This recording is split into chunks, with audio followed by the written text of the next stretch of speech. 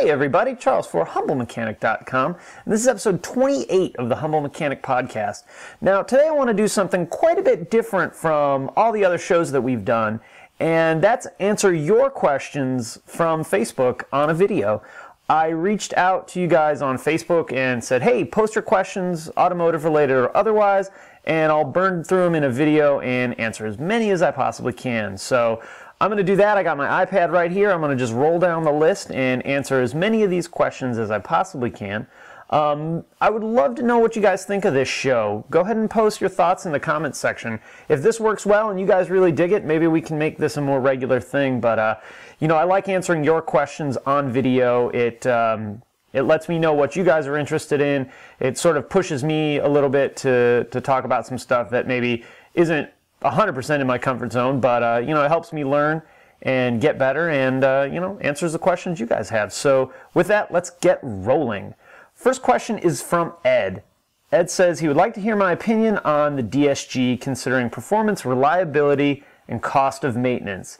Looks like Ed's having some knee issues, so a manual transmission isn't really an option for him anymore. And considering maintenance cost, you know, a DSG fluid replacement every $40,000 is not a cheap service. I think ours comes in at $325, $350, something like that. I love the DSG transmission. I think it's a blast to drive. I think that they're doing some really cool things with software tuning. Yes, it's expensive. There are, you know, the maintenance cost is high, especially when you pair that in a diesel. You know, the intervals sort of line up in maybe in a bad way as far as spending money on maintenance goes. But you know, it can hold the horsepower. It can shift as fast or faster than anybody can actually shift a manual transmission. So I think it's there, and you know, I'd love to really get into sort of experiencing what a tuned DSG drives like. So Ed, I think that's a good alternative. You know, I would, if we're talking about performance, you know, for most people a manual transmission is the best route to go. I would take a DSG way over a regular automatic, or what a lot of people call a slush box. Manual transmissions, I think, again, is the best option for a lot of people, but I love the DSG. Yes, it can get expensive, but you know, we have to weigh the driving factor, fun-wise, performance-wise, versus that extra cost of, you know, $350 every 40,000 miles. You know, when we extrapolate that all out across the mileage interval, it's not a ton of money. It just kind of hurts the wallet when that one comes up. Plus, there's a really great video that I did with Deutsch Auto Parts on a DIY. You can save a little bit doing it yourself, and you know, sort of reduce the cost that way. So I think it's a good option. I think we're only going to see better DSG software come through. The one negative I've experienced personally, and this was on an older GTI, probably a 9 or a 10 GTI, is they're a little finicky in stop and go traffic. It becomes a little bit jerky, sort of like someone that's not a really good manual transmission driver would feel like in heavy stop and go. So that's one thing to consider when you guys are test driving one, you know, on a car you're looking to buy. I would try and replicate some stop and go traffic and sort of get the experience for that. But and you can add paddle shifters, which is really cool. So Ed, I think it's a good option, and I would definitely go for it. Next we have Kip. Can I run biodiesel in my 2011 Jetta Sportwagon TDI? If so, do I need to do anything to prep it? All right, Kip, that's a great question. Officially, you can run B5, which is 5% biodiesel. That comes from Volkswagen. That's my official answer, and the only answer I'm going to officially give. Now, I'm not going to just leave you hanging like that. There are a ton of people running biodiesel in their common rail TDIs. There has been issues with high-pressure fuel pumps. I don't know that any of them have been attributed to running biodiesel specifically. I've seen them fail with regular diesel. I've seen them fail with gasoline. I've seen them fail with gasoline-diesel mix. And I would go out on a limb and say there's probably been a few that have failed with biodiesel. Since I know actually where Kip's from, you know, temperature does play a factor. Generally, biodiesel tends to gel at a warmer temperature than traditional diesel would. I don't think that's anything you need to really worry about. I might, if I were going to do it, Kip, I would probably do a little bit at a time and sort of see where it landed me. You can also do some research on like TDI Club. There's a lot of smart guys on there. It's just like any forum, though, you got to kind of weed through the BS in order to get the really good information. But biodiesel should have all the same lubricating properties as traditional diesel should. We've experienced fuel system failures at every rate, so I don't think we can attribute fuel system failure specifically to biodiesel. It's just something you want to be careful of and be aware of. But again, officially B5 is what your Sportwagon can handle. Next up we have Jeremy. Thoughts on letting techs borrow tools? And there's actually a reply to that. James said nothing wrong with letting people borrow tools. I agree with that. I loan out my tools all the time. For the most part, I trust everybody in my shop. I'm not worried about anybody stealing anything. Most of the tools that I buy, if they get broken, are under warranty. That's one of the main reasons why I buy them that way. There does come a point where it gets really, really old. I've had guys borrow the same tool 5, 6, 7 times, and when it gets to that point, it gets ridiculous, and I tend to throttle back on that a little bit. But the one thing that you got to remember is that if you work in a shop, you guys are really all on the same team. There may be a time where you need to borrow something from somebody else, and being a jerk about letting somebody borrow tools can come back to bite you. And it's not just a tool share, it's information share, and having other techs in your shop that you're friendly with and get along with really well is a benefit to everybody. So for the most part, I say let them borrow the tool. If it gets out of control,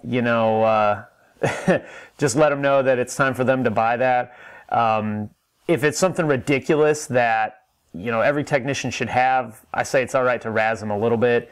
And then when it just gets out of control, I like to charge guys $1 to borrow stuff. And it's not really any value, but it lets me get a candy bar out of the snack machine. So plus it makes them think twice about coming to ask you to borrow tools, and lets them know that, hey, you got to spend the money to do the job just like I did. So if you're in a good shop with a bunch of good guys, let them do it. If you work on a team system like I do, pretty much on my team, if you need to borrow a tool, borrow the tool.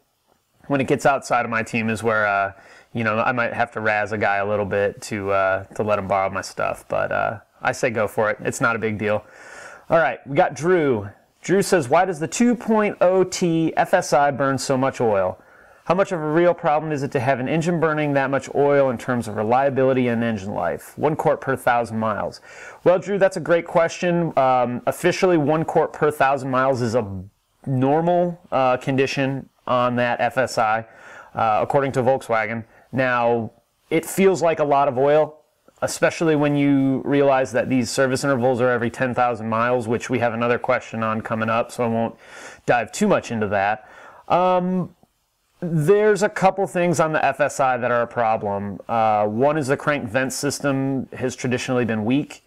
They've updated the crank vent valve 1 or 2 times. They've changed a crank vent pipe that comes off the valve cover at least once, maybe twice. Those were on, I think, required vehicle update. So Volkswagen knows that it's an issue. They've replaced a few things and updated a few things to try and get it to be less of an issue. We've also had a number of piston rings that wear, and that'll cause a lot of oil consumption. I know the Audi A4s seem to be worse about it than the Volkswagen side. It seems to be something to do with the mounting of the engine, transverse versus longitudinal. The longitudinal engines seem to have a lot more issues with oil consumption through the piston rings. I know our Audi store does way more rings than we do at the Volkswagen store, but they still do them as well. So, it is a problem. It's a problem for engine life because a lot of people don't check their oil. So even if you're on 5,000 mile interval and you're burning a quart every 1,000 miles, well, you're burning every quart of oil in the engine by the time you're due for an oil change. a lot of times the check engine light comes on before that happens, or you run into an issue where it's really, really loud, or both. So usually it doesn't get that bad, but anytime your engine's deprived of oil, it raises the temperature, it increases wear, and that's all bad, bad things for an engine. So there's a couple design issues. Turbocharged cars, I think, traditionally do use more oil than non-turbocharged cars, but it is a problem, and it's one reason why you need to make sure, regardless of length on service interval, that we're all checking our engine oil and other fluids as well with that. So good question though. Oh, it was the next question. Do I agree with the Volkswagen 10,000 mile oil change interval? Yes and no. The oil itself 100% lasts 10,000 miles. No problem. We're using full synthetic oils. It's not a problem at all, even on the turbocharged engines, on the TSI, the FSI. 10,000 miles purely from an oil standpoint is fine. Where I don't think it's okay is that for the most part people aren't checking their oil. So like Drew asked about the about using oil, we're not checking our oil, so now instead of not having anything checked on our car every 5,000, now we're going twice that long. And it's beyond just oil really. It's tires, it's brakes, it's all these little maintenance things that, yeah, last 10,000 miles, no problem, but, the way I like to explain it to people is, if you have an interval that's 10,000 miles, that means no one's doing an inspection on your car for 10,000 miles. 10,000 miles can be the difference between, putting brake pads on a car because the pads are worn, or having to put pads and rotors on a car because you've dug into the rotor and cut a really big groove to the point where you can't resurface the rotor. Now you spent double on a brake job of what you really would have if maybe that would have been a 5,000 mile interval. Also CV boots, if a CV boot splits and it goes 5,000 miles, odds are we can salvage it and we can just put a boot on it and let you on the road. If it goes 10,000 miles, that might not be the case. We might be looking at replacing an axle because now you have some popping when you turn. So if you're going to go the 10,000 miles, then it sort of falls on the driver to make sure they're doing these checks. They're inspecting their tires, they're checking their brakes, they're checking their oil, they're checking their wiper blades. I had a gal come in one time with her wiper blades were so worn that the blade, if this is your wiper blade laying on the windshield and you flip it up, the blade that touches the windshield was completely gone. Well, the piece that holds the wiper arm to the blade had actually cut into the windshield, so as it was scraping the windshield, it was literally scraping the windshield. And the only fix for that, because it had actually worn into the windshield, was to replace the windshield. So 10,000 miles, again, the oil can hold up. It's not a problem. It's really like sort of the rest of the stuff that I really get concerned about. And the problem too is that if the service interval is 5,000 miles, you might be great at getting your oil changed every 5,000 miles, but a lot of people aren't. So they'll push it to 6,000 miles. Well, now if we're at 10, we're going to do the same thing. We're going to push it to 11. We're going to push it to 11.5. So now we're stretching that even further out. And, an oil change is $50 to $75 for a full synthetic oil change. It's one more time. It's one more time a year, say. I think that's a really good investment on the longevity of your vehicle and potentially saving you money on things like brakes, things like CV boots, wear and tear items that a technician would be able to catch and maybe save you some money doing it every 5,000 versus doing it at 10,000. All right. Darren asked, do I want to buy a Mark II Jetta Coupe with an ABA engine swap? Maybe. I don't know. I actually messaged Darren about that. I think Jetta Coupes are really cool, so I might be into that. But I'm not going to spend a whole bunch of time on that. That's a cool swap. So Darren, we might be in touch. All right. Matthew asks, as a Service Express technician coming into the main service and repair field at a dealership, what's my best advice in general for becoming a great technician? You know, I've done a couple shows on this, Matthew, and I know you've been following for a long time. Matthew's actually a buddy of mine. Man, you got to work hard every day. You know, you got to learn every day. You have to make sure that you're taking your time and doing the job right, as well as doing the job quick. Don't ever sit around on the computer and screw off all day. In which I know he's not, and I'm not yelling at him. This is just, again, advice in general. Make sure that if you have downtime, you're either, you know, on VW Hub, studying SSPs, doing web-based training, working with other technicians in the shop to learn the ins and outs of the business. Make sure your documentation is top-notch. Stories, diagnostic processes, all that stuff needs to be completely dialed in. Because the better you are at that, the more you're going to get paid. And, you know, I use pay a lot, and I think a lot of people kind of frown on that. But, guys, that's the name of the game. That's why we're all in the shop, is to make a paycheck. So the more you can do to fine-tune what you do in the shop, the more you're going to make, the more customers you're going to earn, and, you know, the better of a technician you're going to become. So I don't know if we've done an entire show completely on that subject, Matthew, but I think that's some that we're definitely going to do. And it's a great topic, and it's, you know, not just for you Service Express guys, it's for anybody that's trying to get in the field, or anybody that's in the field, you know, sitting back and thinking, man, I'm a really good technician, and doing nothing about it is a good way to let all those other techs in the shop pass you by. So just keep working hard, man. I know you've been busting your butt this last year, doing a really good job, so keep doing that. We'll keep doing shows about how to be better technicians and some things we can do to fine-tune our game. Make sure you're talking to customers and getting to know them, and you know, being a technician on a brand that you really care about can lead to being burned out on the brand. So, you know, for you specifically, Matthew, don't lose that passion you got for the brand, dude. It's rare, and I love it, and I like to see that there's other guys out there that love the brand like I do, and some other of my fellow techs do. So keep it up, dude. You're doing a great job. Jacob asks, what do I like about the Mark 7 so far, and what do I dislike about the Mark 7 so far from the service and repair perspective? You know, I haven't really done a lot of service on them. I will say I'm not in love with that composite oil pan.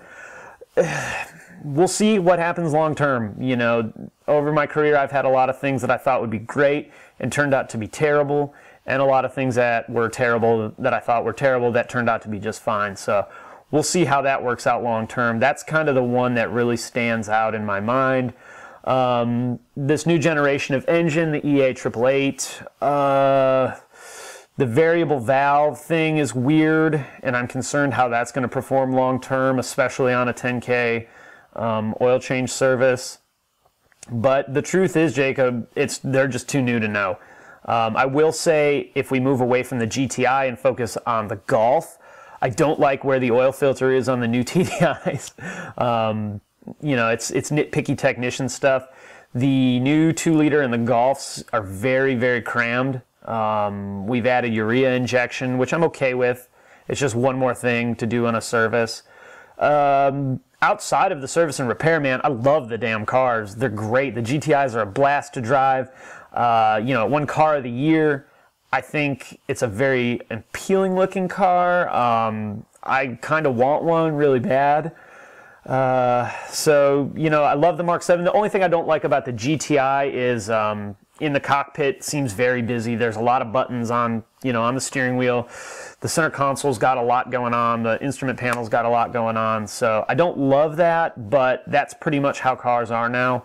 You know, I get in my Passat, which is an '05, and it's very plain, not a whole lot going on. And then I get in some of these new cars, and it's just busy, busy, busy to me. So not a bad thing, just, you know, a personal thing, and really the way of the future. So nothing I'm going to be able to do about that. But I like the car a lot. I think it's going to be a good car for us. You know, I've had one with issues, but we're working that out. Some axle issues that I might talk about next week or something, because I'm not sold on the idea that I got it fixed yet. But anyway, it's a great car. I love it. I think it's going to be one of our best sellers, and hopefully a really good launch for us. All right, Christian asks, why VW/Audi, not as just a profession, but as an enthusiast? Well, I'll tell you why as a profession. When I was going to UTI, they have manufacturers programs, and it was BMW, Audi, Volkswagen, Mercedes, Porsche, and there might have been one or two more at the time. I don't really remember.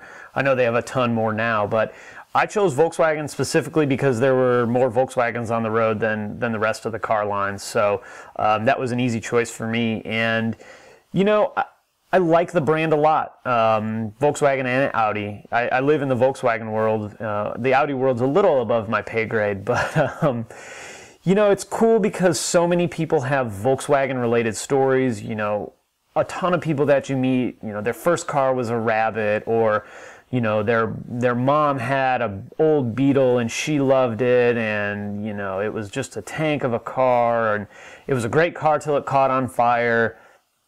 My grandparents had a bus when my mom and her brothers and sisters were growing up, which is really cool. So there's so much heritage in the brand that I really love, and you know, I think they make great cars. I know a lot of you guys don't think they make great cars, and I understand that, but I love the brand. I think it's a cool brand. I think the heritage behind it again is really cool. Everybody's got a Volkswagen story, whether it's I hate my POS Volkswagen, or, you know, we've driven Volkswagen since the 60s, and that's really cool. There's a lot of cool stuff around it. Plus the artwork, I don't know if you guys can see this right back here, is really neat too. So, yeah, it's a cool brand, man. I love it. You know, professionally was an easy choice, and since then I've kind of fallen in love with all the rest of it. So, you know, I'm definitely bleed blue at this point in my life. He also snuck a second one in there and asked, where do babies come from? And I got some snarky comments on it. I guess I'll keep to myself. All right. Landon asks, did I forget about him? And the question I asked him, he asked me a while ago. Landon, I did not forget about you. Just sorry that it's taken me so long to get back to you, but I got something really cool for you. And basically, just real quick, Landon wanted to know what he needed to do to start a blog and start a YouTube channel. So, you know, I'll throw you a little bit of advice here, and that is just do it. You know, you can figure out the mechanics of it like I did, which was pretty much watching YouTube videos on how to build a blog and how to set it up. As far as filming or writing, just do it. I know you posted a really great video on the blog or on the Facebook page a while back. Just keep doing that, dude. I loved it. Keep rocking and rolling. And he also asked me what I wanted from Santa this year. You know, I don't really need anything this year. You know, 14's been an awesome year for me. So I think Santa did a good job for me all throughout the year. And my wife and I are going to be hanging out at home for Christmas. Her father's coming into town. And we'll just be watching movies and taking a couple of days off of the real world, which will be a welcome change. So good questions, Landon. And I haven't forgot about you, buddy. Don't worry. All right. Corey asks, what are my thoughts on the rotary engine, and am I a boosted guy or a naturally aspirated guy, and why? Rotary's cool. I'm not a huge rotary guy. It has its place. It's an incredibly cool design. They're finicky as hell, and I'm glad I don't work for Mazda. Is really my thoughts on the rotary. But I think guys are doing really cool stuff with it. My new guy's actually really into rotary engines, and so I'll probably be picking his brain for a little bit more rotary specifics. But he's really into it. I think it's cool stuff. It's just never really been something I was... I'm interested in the technology. I just never really got into the nuts and bolts of it. And as far as being boosted or naturally aspirated, so am I a turbocharger guy or not? Really both. I think they both have awesome applications. My Passat's turbocharged from the factory, which is cool. The Cabby is naturally aspirated for now. And my wife's truck's naturally aspirated. So, you know, I like them all. I think they all have their applications. I think a fully built engine is really, really awesome. And if you were going to ask me to, you know, if I wanted to build a beautiful, fully built engine or put a turbo on an engine, money aside, I'd probably do the natural aspirated thing. You know, dollar for horsepower, boost is usually cheaper. So, you know, I don't love either one or one over the other. I think they're both really cool in certain applications. There is something about driving a turbocharged car, though, that really puts a smile on your face. My first turbocharged car was my Mitsubishi Eclipse GSX, which, man, what a blast of a car to drive. Turbo, all-wheel drive, very, very fun. But I've had some really great times in some normally aspirated cars. I had an Integra GSR that was moderately modified, but moderately modified? That sounded funny. But, you know, it all depends on the application. I think they're both cool. You know, driving horsepower, you know, higher horsepower cars is a lot of fun, whether you get it from forced induction or just an all-motor build. But good question. Oh, and thanks for loving the show, dude. I really appreciate that. How often should engine and transmission mounts be replaced? Ramon asked. It all depends. You know, that's a great question because great questions usually have the answer of it all depends. Now, in my Passat, they're hydraulic filled engine mounts. So when I replace them is when the fluid starts leaking. In other cars like A platform, by A platform I mean Mark platform, you know, cars, they wear a little bit faster, so it depends on which one and really what you want to accomplish. If you're just looking to keep engine movement down to what it would be from the factory, you know, at 100,000 miles isn't bad. Do you need to? No.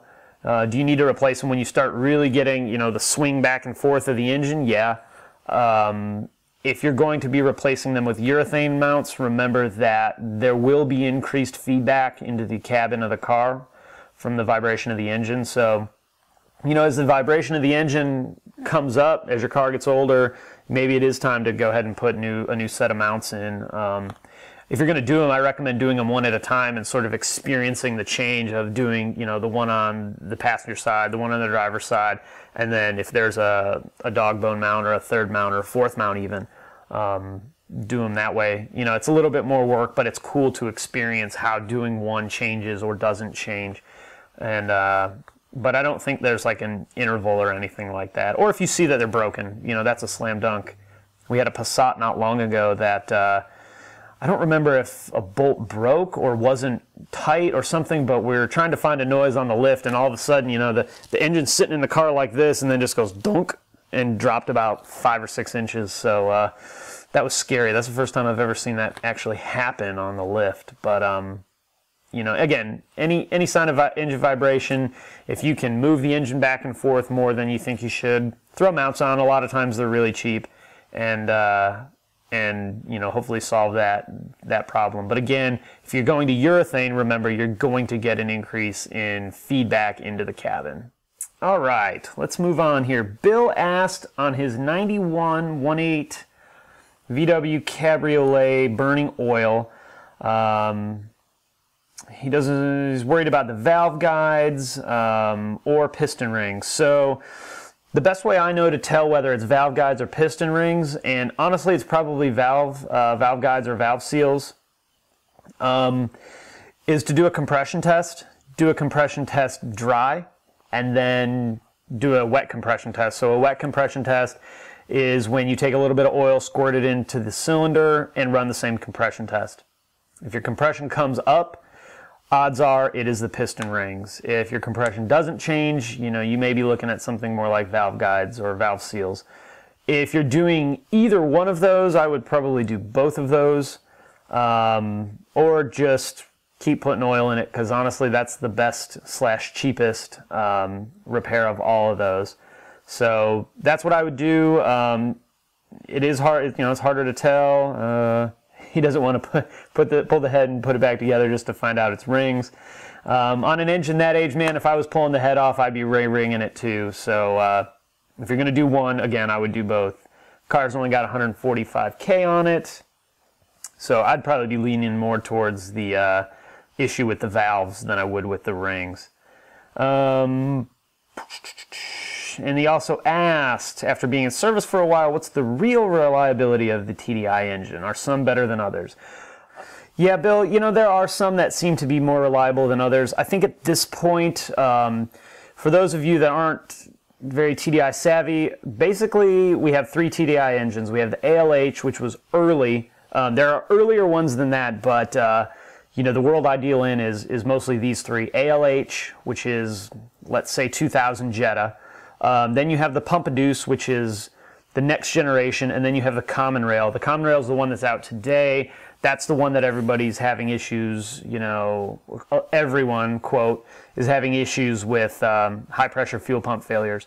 They all have their issues. Personally, I like the ALH the best. I think it's the most reliable. I think it's the one you can do the most with as far as running biodiesel and alternative fuels.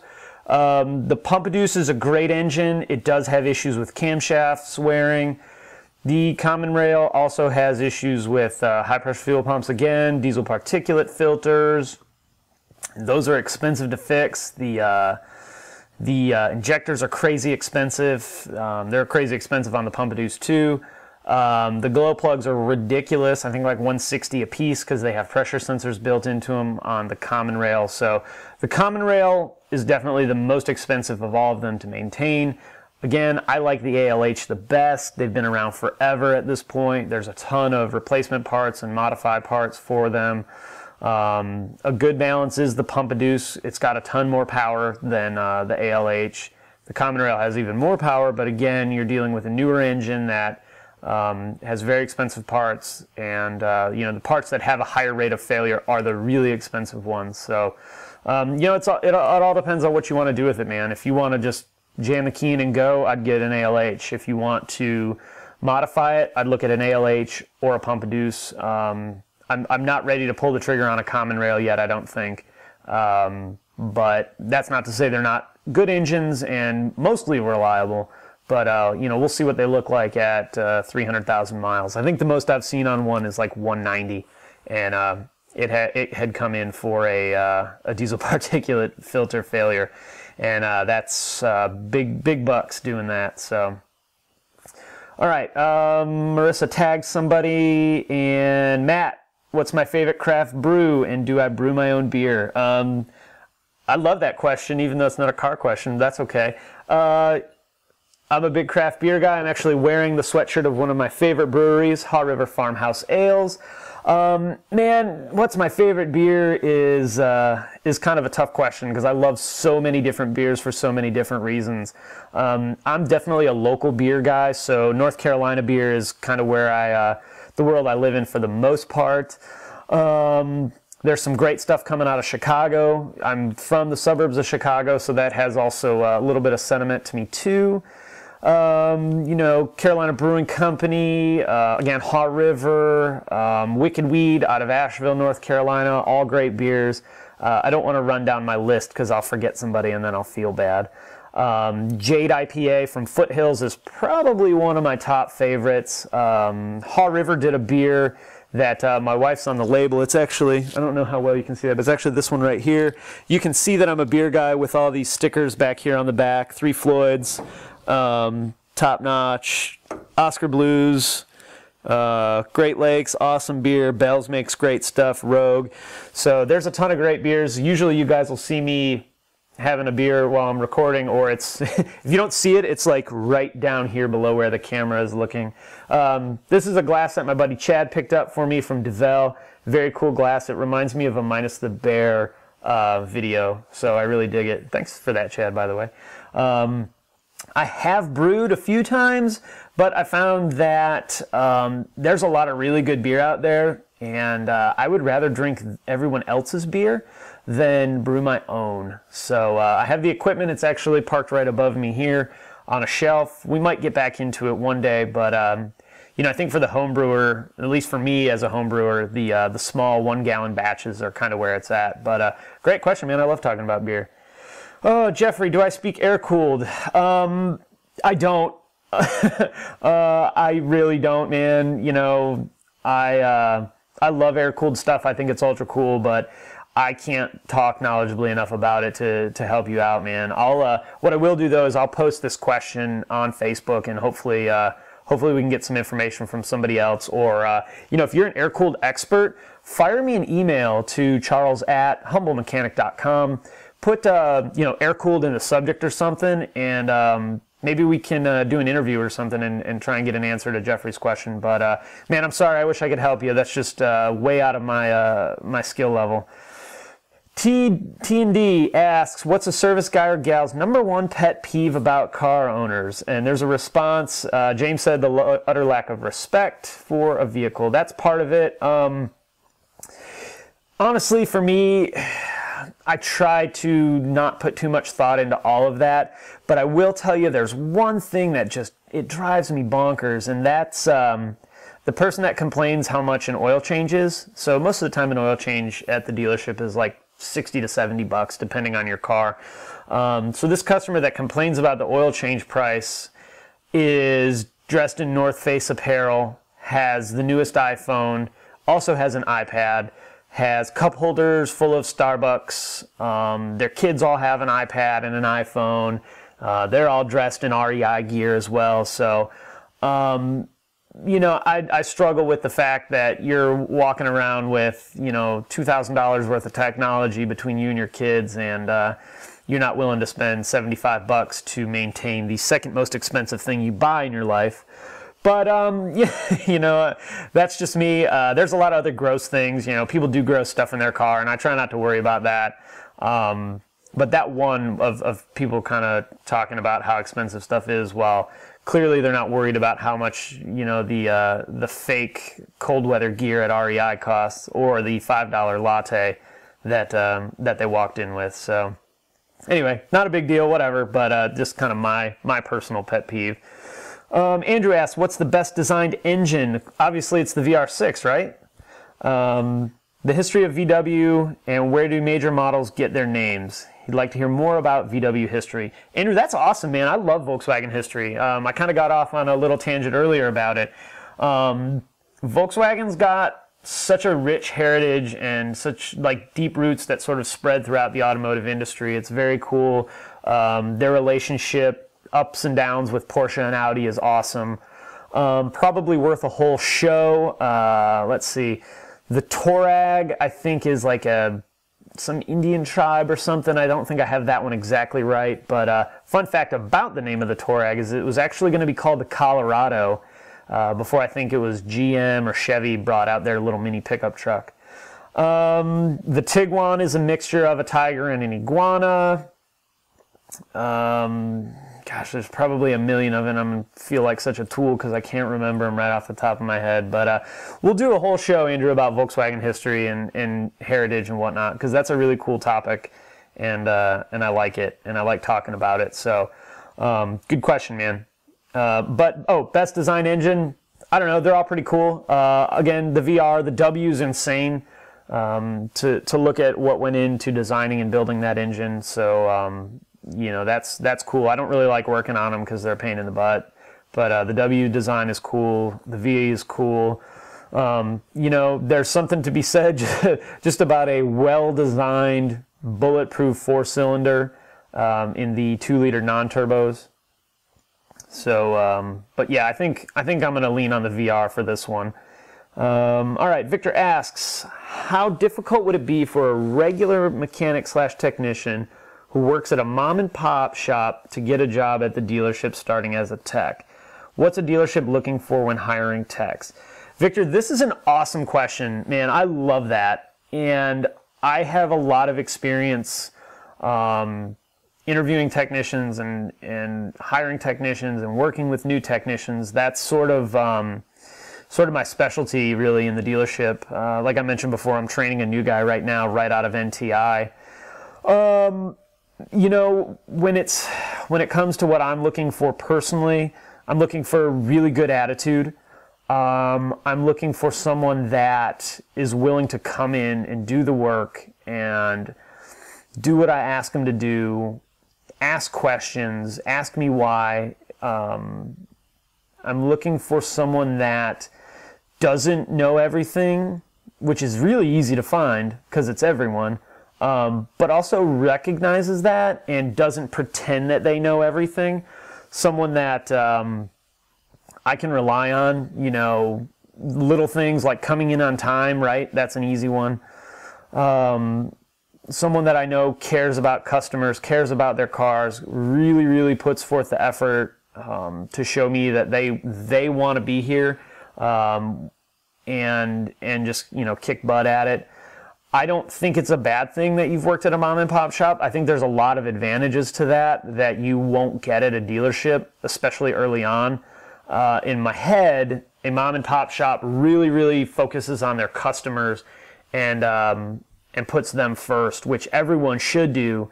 But you know, it's a mom and pop shop, right? So it's a family business, and I think family businesses typically do a better job taking care of customers and getting to know them. So I think you have a really cool advantage as far as that goes. Man, getting in the dealership should be just that easy, though. You know, you have experience working on cars, good attitude, that's number one. Willingness to learn, those are probably the two most important things. And, you know, just go in, work hard, kick butt at it, learn as much as you can, write things down as you're learning and going through, you know, following or shadowing someone. Write down everything you can. Ask them what, you know, the 5 most important things you need to know on day 1 are. That's a really good tip. Yeah, I'm looking for somebody that doesn't pretend they know everything. Honestly, good attitude. And, you know, I said good attitude like 4 times because I really do think that is, that it's that important. You know, I can teach a lot of people a lot of things about how to fix cars, but it's hard to teach a good attitude. It's hard to teach someone to care about someone else's stuff, their car specifically. And it's hard to make someone see how important those things are versus, you know, we're techs, right? So we know we have to fix cars. We know we have to do maintenance on cars. We know we have to do those things right. So to get someone to understand that is very easy. But to get someone to understand that it's not just about the car, it's about the person behind the wheel, it's about the care of that customer, is really challenging. And a lot of times guys either get it or they don't. Or it takes them a long time for it to really penetrate their thick skull. So just, you know, be awesome, have a good attitude, man. That's really the best advice. You're probably in a lot better position to get a job at a dealership than you might think. Being at a mom and pop shop, you know, it's a good foot in the door at a mom and pop shop. And if a dealership doesn't hire you because of that, I think a lot of times it's going to be their loss. Do those things that I mentioned, man. Keep firing me questions, and I'll be more than happy to answer them. But anyway, guys, I cut that off at 5 Eastern, so that's the last one. Guys, what a great bunch of questions. Post your thoughts in the comments section below, whether it's on the blog or on YouTube. Either one is cool. I had a really good time doing this. This was a lot of fun. This will probably be one of the longest shows that I've recorded, but that's all right. You know, we're winding down the year, so a little bit of extra time on a show is definitely fun for me. Anyway, guys, I'm going to wrap it up there. Don't forget, you can follow me on the blog, on YouTube, on Facebook, Twitter, and Instagram. I'll put links to all of that stuff in the show notes. As always, if you have any questions, shoot me an email to charles@humblemechanic.com. And again, let me know your thoughts on this kind of show. If this is something you guys want me to do more often, I loved it, and I hope you guys did too. Thanks for watching, and I will see you next time.